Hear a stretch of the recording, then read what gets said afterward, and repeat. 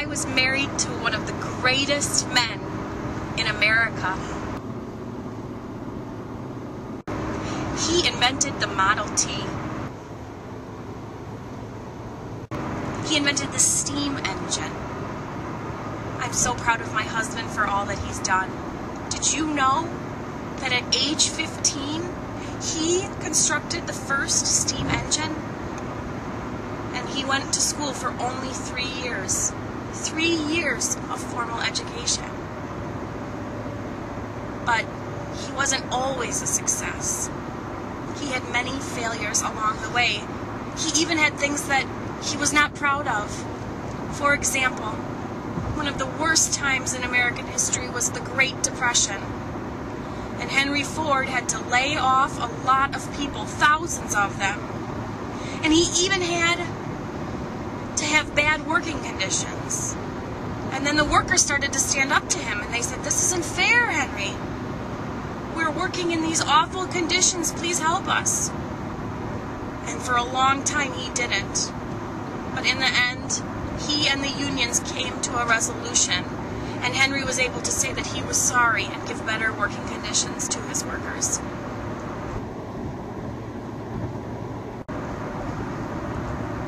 Don't be afraid if you've had failures. Henry Ford has had many failures, and he said that success is fueled by failure. He had 2 companies that failed. They went bankrupt before the Henry Ford Motor Company found its success. He had to continue to problem solve and to find ways to make his business work. In about 1914, Henry Ford came up with the idea of the assembly line. And what he found out about the assembly line is that it would improve production rates by 40 to 60%. And this led to part of the success.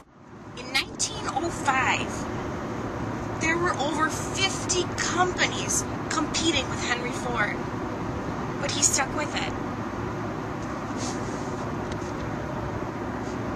Success, Henry said, is doing what you feel is right in your gut, despite public opinion.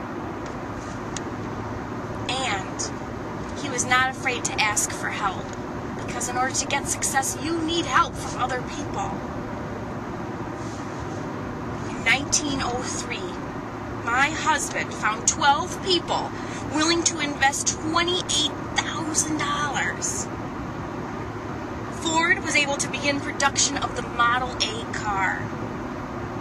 The car sold, and by 1907, the profits were at $1.1 million.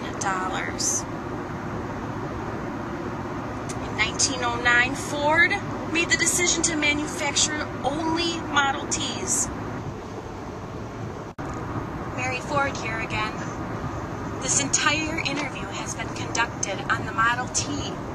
Behind us, zooming past, is the wonderful landscape of America. America's Midwest.